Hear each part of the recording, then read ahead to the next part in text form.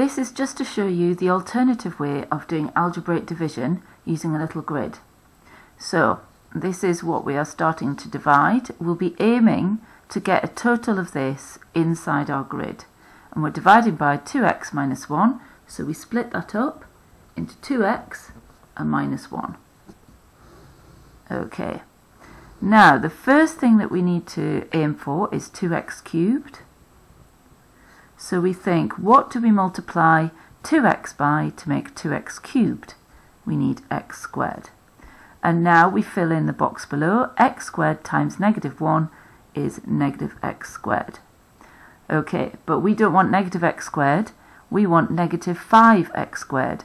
So we need an extra negative 4x squared so that these will add up to negative 5x squared. So now we're thinking, what do we multiply 2x by to make negative 4x squared? So we need negative 2x. And now we can multiply negative 1 by negative 2x to fill this box in.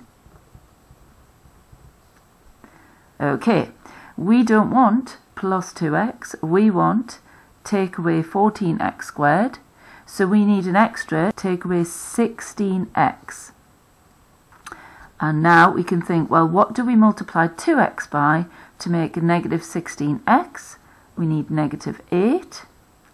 And finally, negative 1 times negative 8 is plus 8, and we just check that matches our final term. Brilliant. So the answer to this is x squared minus 2x minus 8. We followed a little pattern. We start off with the first term with the highest power here, and then we fill in the boxes